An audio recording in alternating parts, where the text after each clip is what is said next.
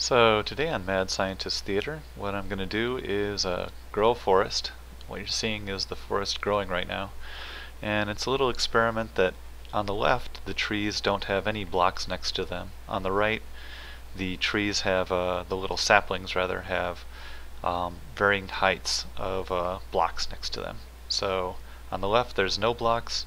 The left middle row, there's one block next to the sapling. Next row has 2 blocks high next to the sapling. Next block high has 3 blocks next to the sapling.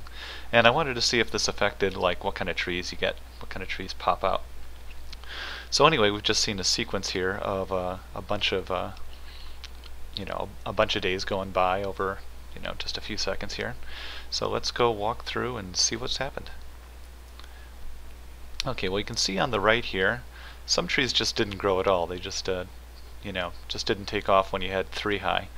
But it seems to affect what tree heights you get.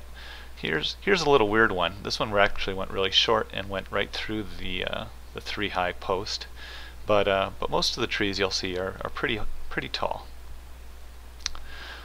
But the downside was it took a long time for them to grow, and some didn't grow at all. The 2 highs also seem to give quite high trees. Occasionally a little low one like that one. But for the most part, the trees seem, on average, higher. They're definitely, not your normal 5 or 6 or 7 high tree. Down to the 1 high row, things are a little more normal. These look like pretty standard trees.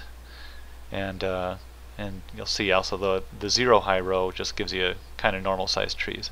So my advice is to put the 2 highs next to things. Oh, and of course, you have to finish with a little fire. So decided to just set it off and let it go at that.